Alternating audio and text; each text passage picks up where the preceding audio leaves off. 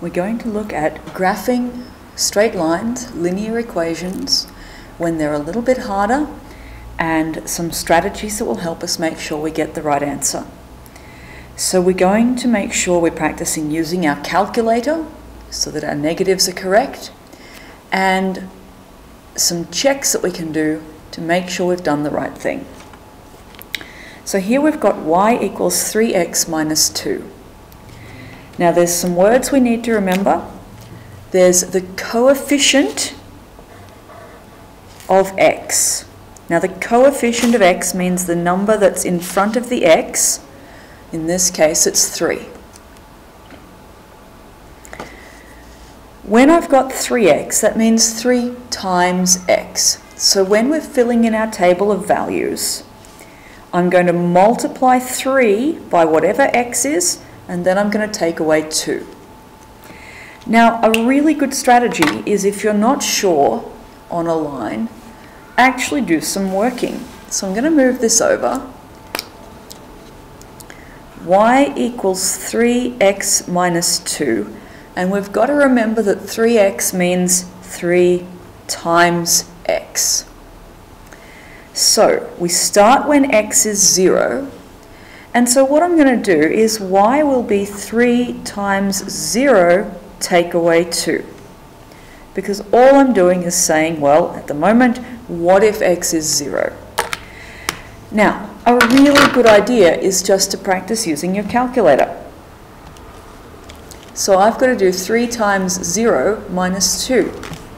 3 times 0 take away 2, negative 2.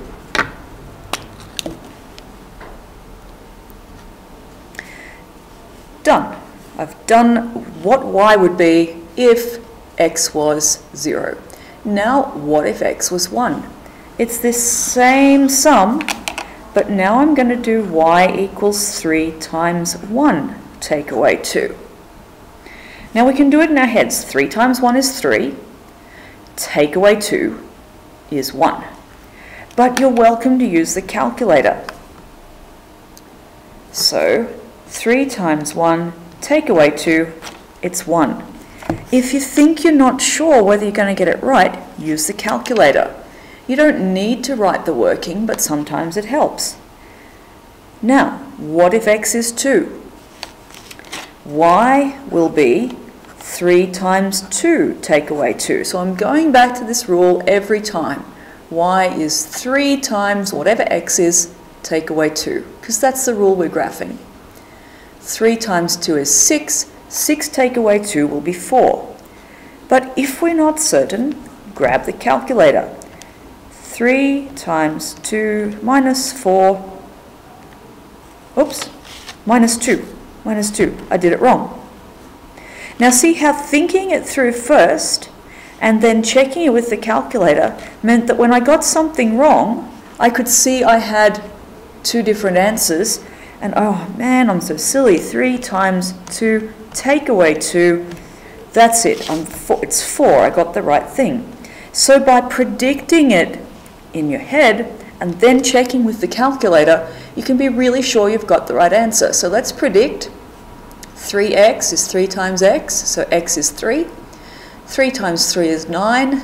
9 to take away 2 should be 7. Let's check this.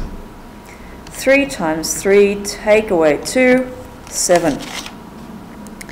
Now where this is really useful is checking that your negatives are right, because we're not as good sometimes at multiplying with negatives. So we could do it in our head. 3 times negative 1 would be negative 3. Take away another 2 would be negative 5. But check it with your calculator. Y will be 3 times negative 1, take away 2, put it in. 3 times, use the negative key for negative 1, take away 2, negative 5. I was right, and I know I'm right. So you don't have to write down the working, but if you find you're not getting them right, do it. It'll help. Now, the checks. First question, is the coefficient of x positive or negative? So we said the coefficient of x is 3 here, the number in front of the x, and it's positive. There's no negative in front of it. It's positive, and what that means is your graph will slope up. So from left to right, it'll go up across the page. When we do a -1, you'll see it slopes down. So that's one check. Now, is the pattern in the table the same as the coefficient of x? What's it going up by here? That was +3, +3, +3, +3. Now that's one check. These all have to be going up by the same amount, and it has to be that number there. If it's going up by that number there, you're right. If the number, the coefficient of x, is negative, guess what? This will go down. So, that's the first check. Have I got the coefficient right? Is this the same as this pattern? Are we all going up by the same amount here? And another little check you can do is when x is 0, is the y value, -2, the same as the number that's on its own in the rule? -2. That should be the same. If there's no number on its own, I should see a 0. Yes, it's the same. So, lots of checks you can do to make sure you're doing it right. Plot your points. -1, -5. 0, -2.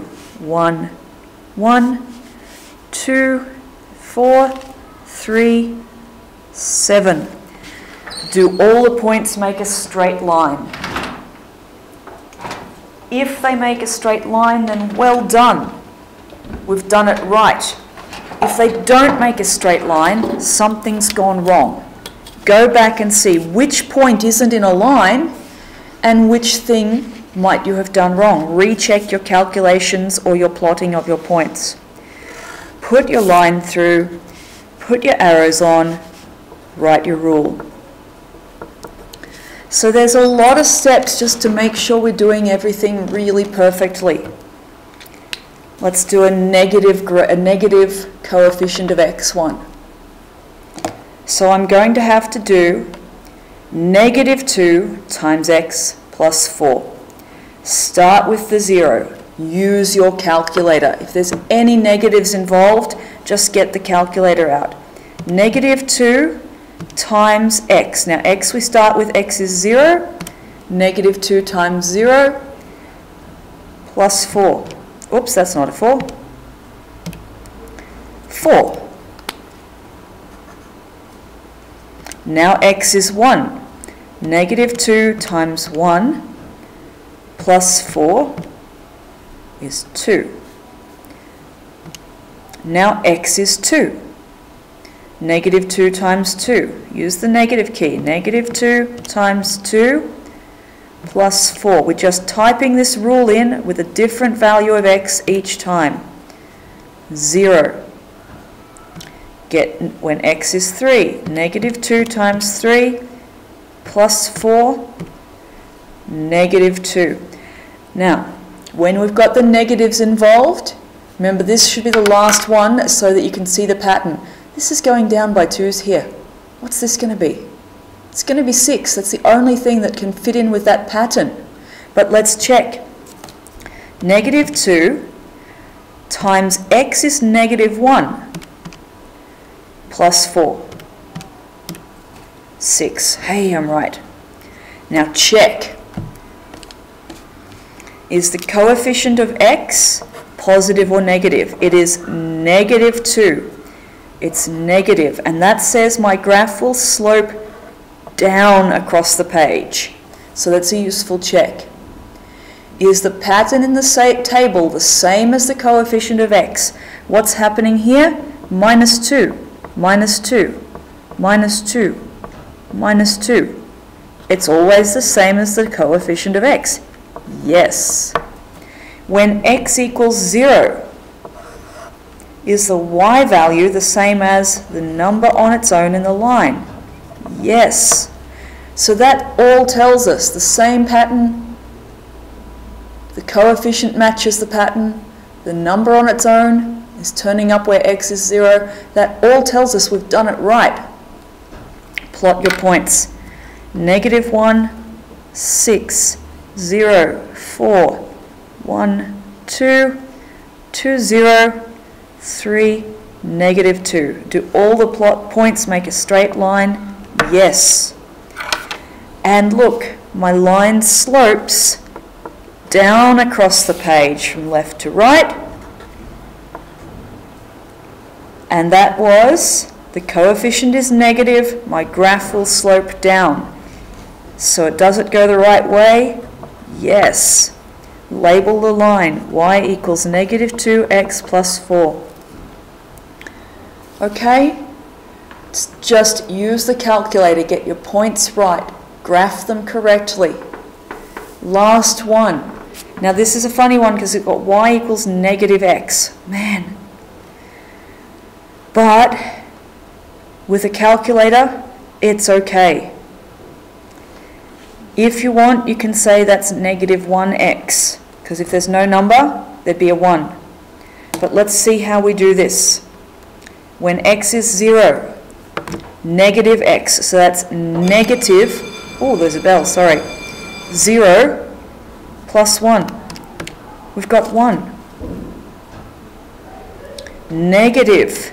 So x is 1, but I want -x, so it's -1 plus 1, 0.